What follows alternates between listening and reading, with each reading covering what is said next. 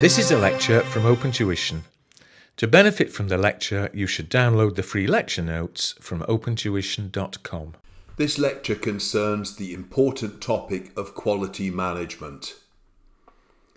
It may be that since you studied the lower exam on audit and assurance, some of the jargon has changed, so be careful with the changes. There are three standards that affect quality management. Notice the word is management, not control. And the three standards again are, first of all, ISQM 1 and 2, International Standard on Quality Management 1 and 2. These apply to the whole firm. It does not just apply to audits, it would apply to other assurance engagements. For example, reviewing interim financial statements or reviewing the greenhouse gas emissions, reviewing the assumptions in a cash flow forecast. So it's much wider than the individual audit. And these standards again apply at the firm level. ISQM 1 sets out the basic concepts needed that the firm needs to comply with. ISQM 2 is more concerned with one specific aspect, and that is engagement quality reviews. Some of you may be familiar with the term hot review. Well, ISQM 2 is concerned with hot reviews, if you know that language. The final standard is a standard for each individual audit engagement. So the engagement partner on each individual audit has to be familiar with ACCA 220, and that is dealing only with audit on an engagement by engagement basis. You might think that's all a bit complicated. I'll show you a way to simplify it in a couple of minutes. ISQM 1, first of all, sets down the objectives of quality management. And the key words that you can see highlighted are to ensure that the firm has a system in place so things are happening more or less automatically, not on an ad hoc basis, a system in place to be sure that they can get reasonable assurance. Number one, that there is compliance with standards, auditing standards, ethical standards, accounting standards, and with legal and regulatory requirements, so individual legislation in particular countries. So the firm has complied with standards and legal requirements, and also that the report issued by the firm is appropriate and has been, the opinion and so on, has been thought about and is in line with the work that's been done and the conclusions that have been reached. So there is my objective of quality management. Within quality management, you have a number of different components. And when we come across here, we've got something that looks a bit like a spaceship. And you might look at this and you might say, well, I can't learn visually. I don't know. Some of you probably like this. It is in the standard. It's not something that we've made up. So you might quite like it, even though it looks like a spaceship. If, like me, you tend to learn things by just learning words in lists, I've tried to pick out the components on the right-hand side. You'll notice that ISQM 1 has got 8 components. Now, individual audits, as in ACCA 220, 6 components, but ISQM 1 has got 8. The extra 2 are at the bottom: a risk assessment process and information and communication.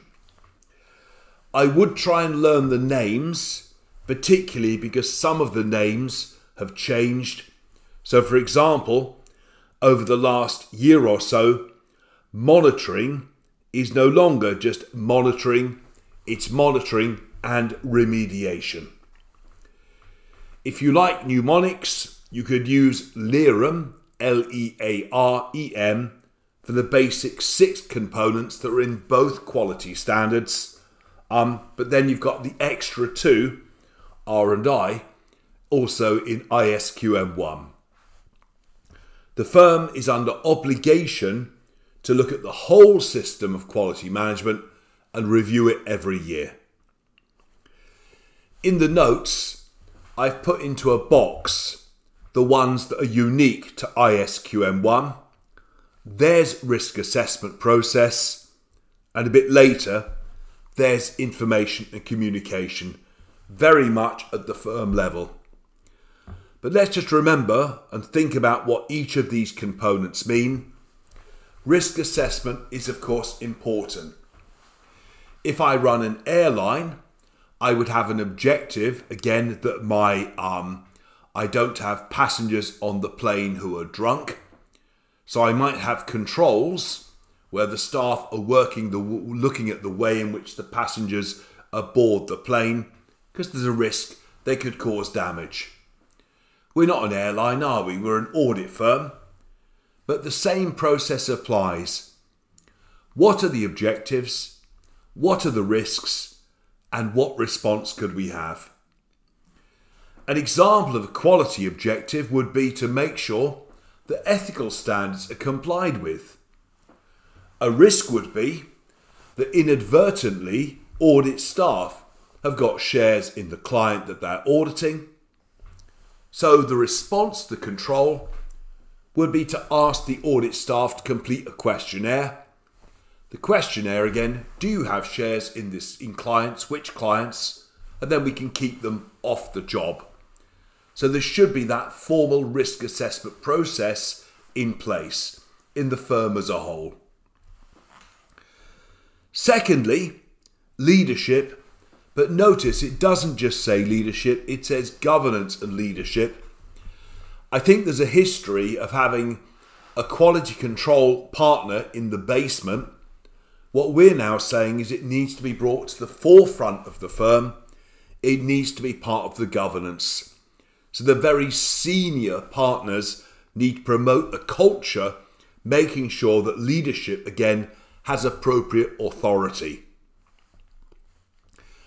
Ethical requirements. We just had an example. Things like a 2-way ethics questionnaire. Confirming with all clients that we will only take them on or continue to service them if we're satisfied with their integrity, if we're satisfied that we're able to perform the engagement, if, for example, the client has not outgrown the auditor. We must confirm that engagement performance is appropriate by the way that we direct the assignments, by having proper planning meetings, supervise what's going on, perhaps reassigning staff on occasions if they're out of their depth, and a continual process of review. When we think about resources being appropriate, it's not just human resources now. You've got the human resource, obviously. So do I have appropriate people? Am I using the right person on the right job within the audit? But we've got a lot of IT or technological resource, in particular when we're using audit software to analyse the client data. So is the software appropriate? I think of intellectual resources of things like books. So is the audit firm's audit approach manual up to date? Plus, of course, have we had updates on changes to auditing and accounting standards? You could use a little mnemonic for resources if you like, which is HIT, human, intellectual, and technological. Information and communication at the firm level. That, of course, is partly within the firm, but also V clients as well. So it's making sure that the highest tier of management of the audit firm are communicating with those charged with governance and the client, so that we can confirm effectively again that everyone is in the loop as to what's happening and what the problems are. And finally, monitoring and remediation.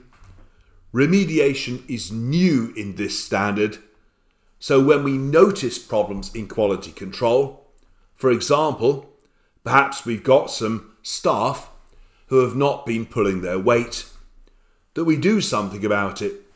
Rather than just saying the person is rather lazy, we do something to invigorate them or retrain them for their future work. So 8 components there of quality control.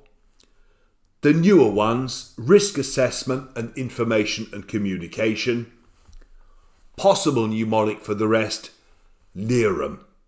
But these words, we need to try and use them when we're looking at a scenario question. When we look at a scenario, I've just made a little scenario up here, just to show you the way in which I would write.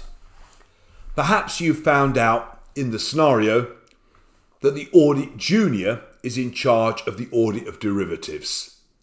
And we all understand that's not a good plan, because they won't understand derivatives, they won't understand the accounting, and as you've seen in strategic business reporting, the accounting is extremely complex.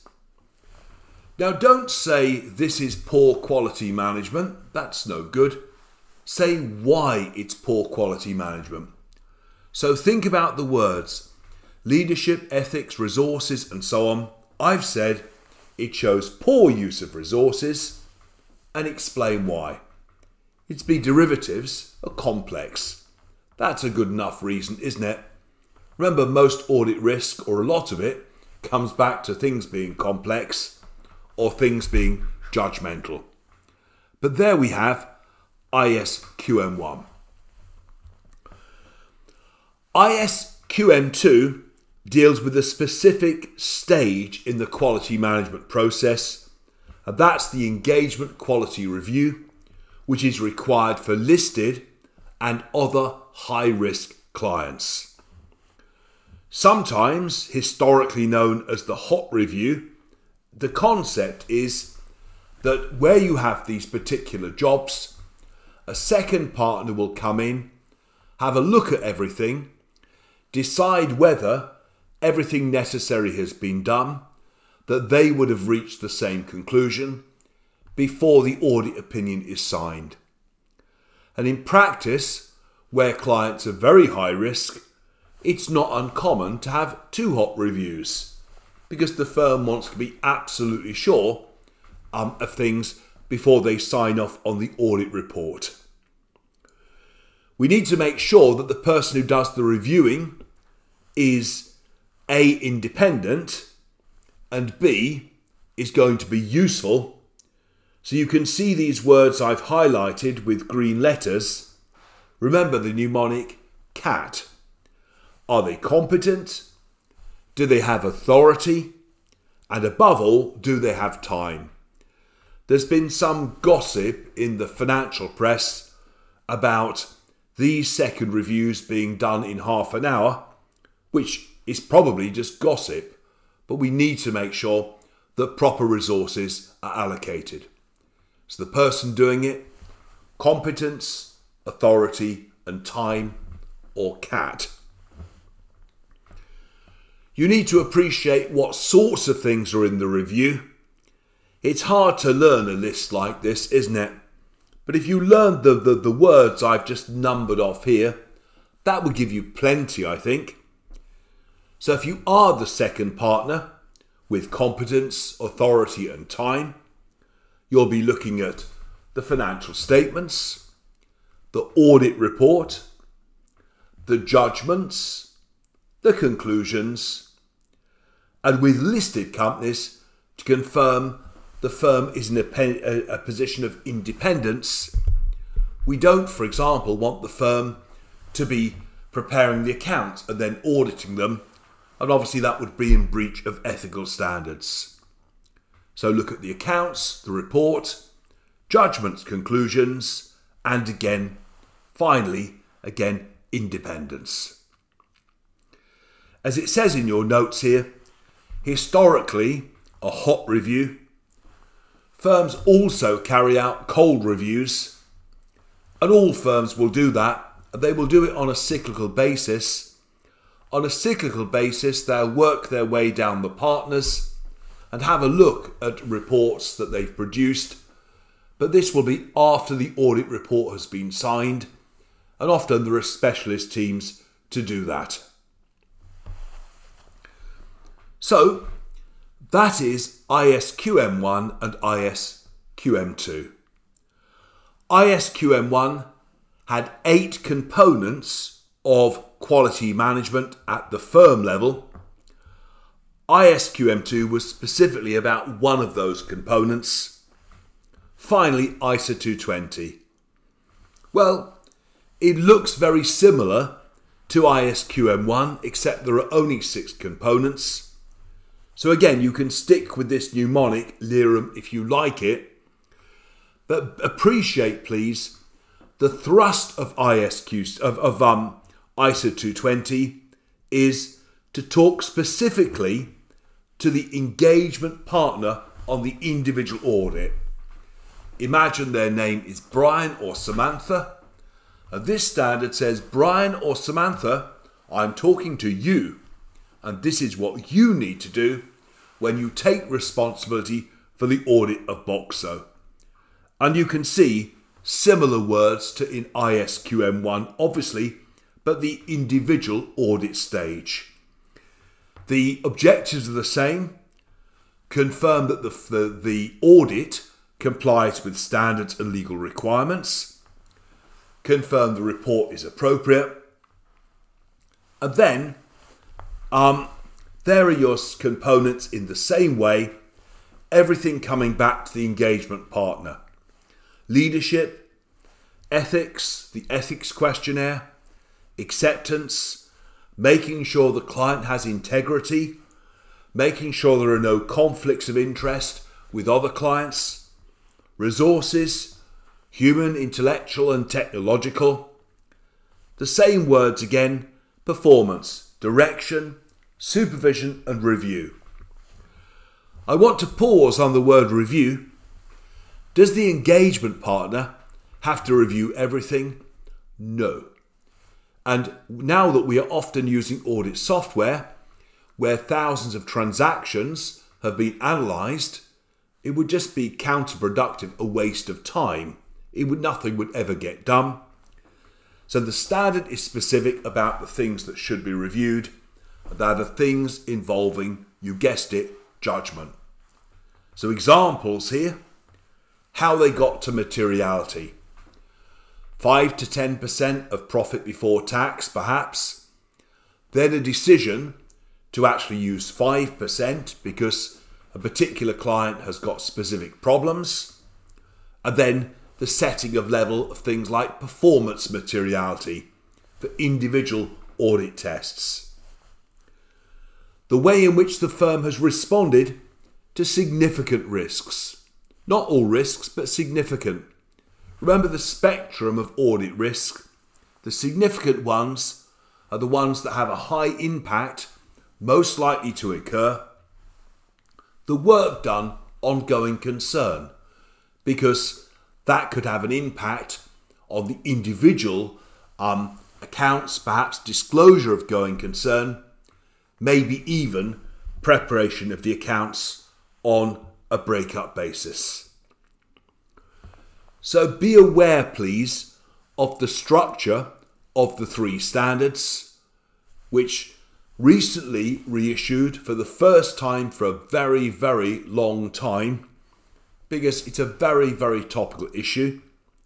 So you know the 6 components of ISO 220, the 2 extra ones of ISQM1, and for a practical question, we're able to apply things by linking a scenario to a specific part of the quality management standard again and saying why there is a specific problem.